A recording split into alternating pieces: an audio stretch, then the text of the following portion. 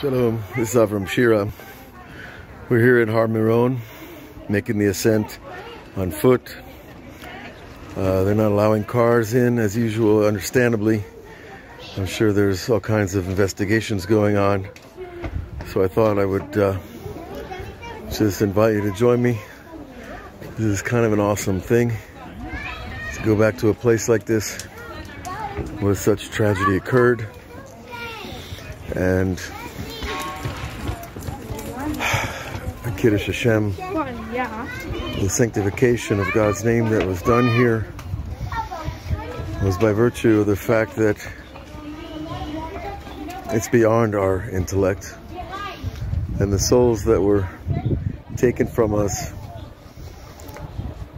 were pure souls. If you look at their faces as they were published today, you don't see the faces of people that go against God or His laws or His customs as passed down through all the centuries of Jewish practice.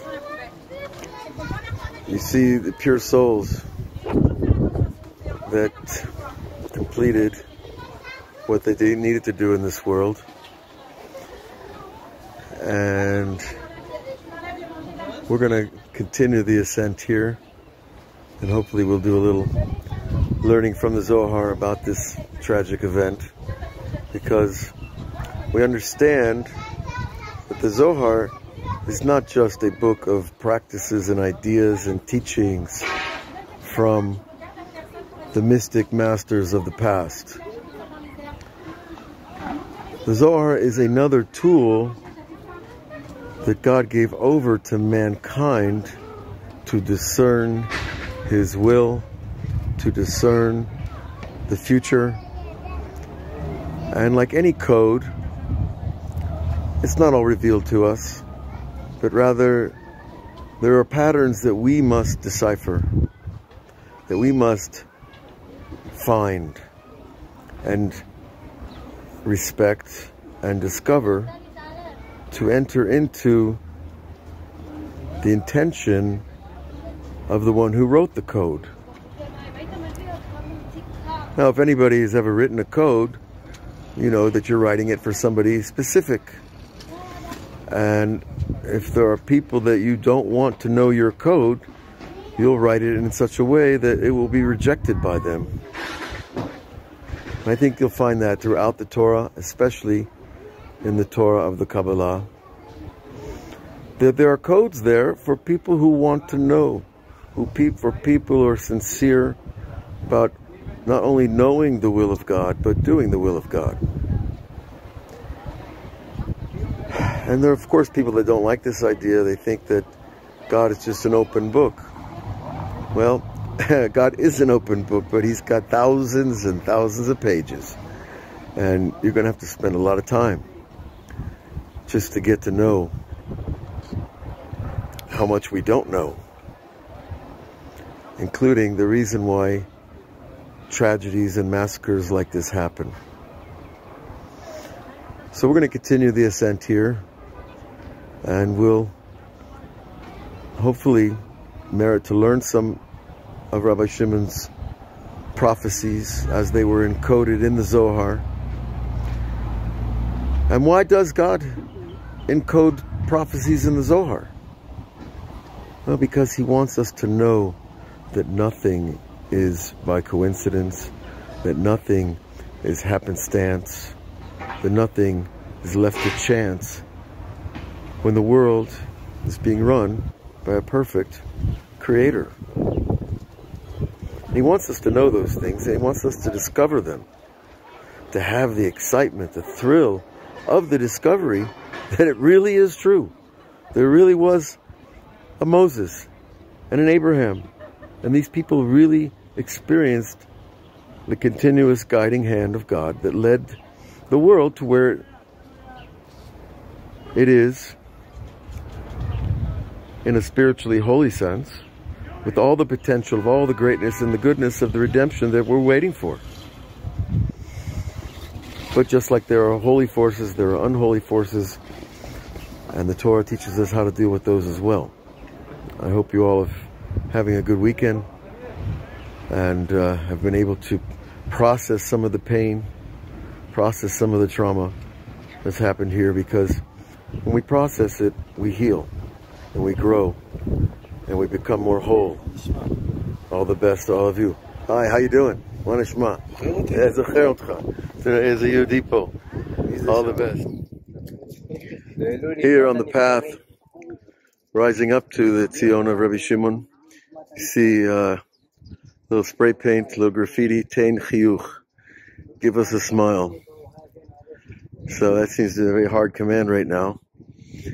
But we're going to try to find the balance between joy and sadness, between mourning and celebration,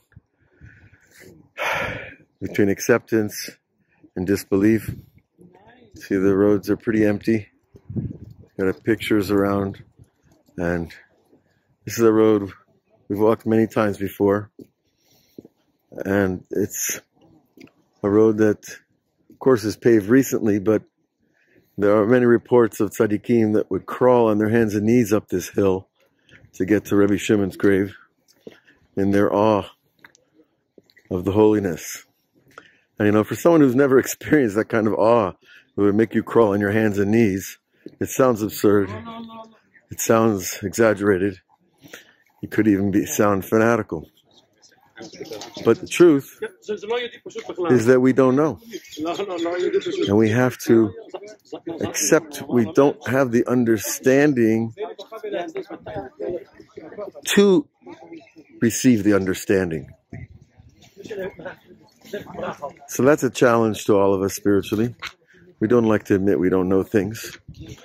But the beauty is that if we just admit and understand that we don't understand, we make a vessel to receive some of that understanding of the sensitivity that mystical lifestyle leads to. The sensitivity to receive things far beyond this world. You sense here an aftermath of something that obviously everybody deals with in their own way. But you see that people are coming all afternoon.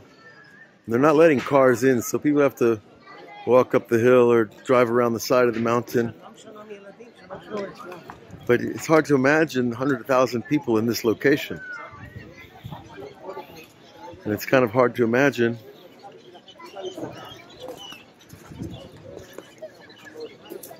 trying to be the one who's organizing such an event, how to manage the flow of people, which seems to be at the center of the problem. So it's something to contemplate when we understand the unbelievable responsibility that the government has towards the citizens that come here. And here you see the main entrance, which everybody comes through usually. Again, a very narrow space for hundreds of thousands of people. There's words on top. Ir v'kadish min shamayim nachit ki lo tishachach mi pi zaro. That translates as the holy angel from heaven came down, and that he told the elders of Yavne when he was 22 years old, they said the Torah will be forgotten. And Rabbi Shimon Bar Yochai, the young man, stood up in front of all of them and said, Lo tishakach mi pi zaro, that the Torah would not be forgotten from the Jewish people. And you see that he prophesied then, and it's still true today. This is the place where the people fell, and just down below there to your left of the screen, they were not allowed to get out. And this is actually one of the police headquarters on the whole mountain. And on this metal floor, everybody was slipping.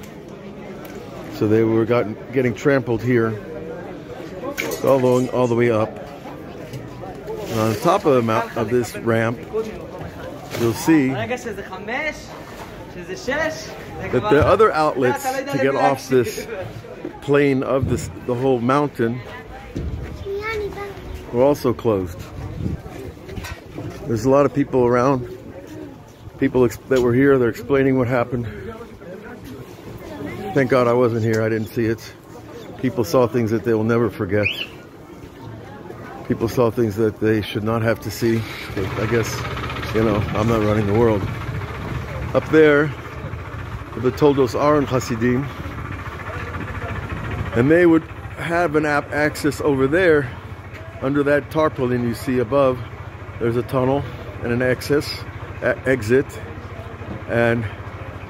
but that was also closed and not allowed people to get out properly.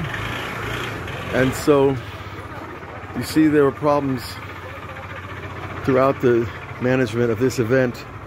But this is an event that needs a stadium that would hold 200,000 people. This is a stadium that holds about 10,000 people on a good day. So you see there's a miscalculation of human management, of managing such events.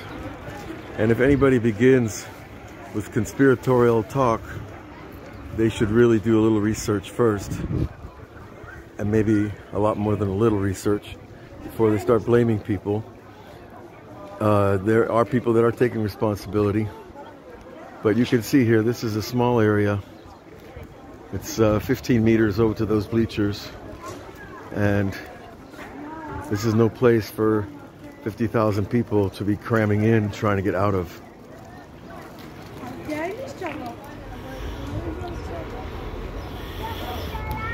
Here's another view of the bleachers where all the people were standing that night. The beautiful mountains in the background. And you can see here how small the space is for so many people to be passing. And over there where that blue floor is was the place we don't want to give it a name. That's where everybody slipped, started falling on each other, and the chaos became tragedy. There was no structural fall of anything. I heard rumors of all kinds of things that people said happened, but apparently it was just the slipping and Jews falling on Jews and getting crushed, and then people not being allowed to get out. So there's a complicity of issues going on here. But you can see all of this. Really, there's not a space for 100,000 people, much less 2 or 3, or however many. But we're not here to blame. We're here to try to ease reality, and I'm hoping that by seeing some of these places, it's more real in our mind and not a fantastic imagination of some of the things that we can think. And when we see things, it takes a picture in the mind that settles the mind into some hold of reality. When it's purely imaginary, it can cause much greater suffering, because the not knowing leaves the mind without a hold, a place, something that can actually ease our sense of chaos and disorder. And so what will be done? Well, we'll see what will be done. But I think if nothing else, it should give us a greater sense of the value of life and the value of carefulness and planning and good thinking and sober consideration of all the elements before such events happen again, God forbid. But next year Lag BaOmer will come, and I have a feeling it will be different next year, I hope.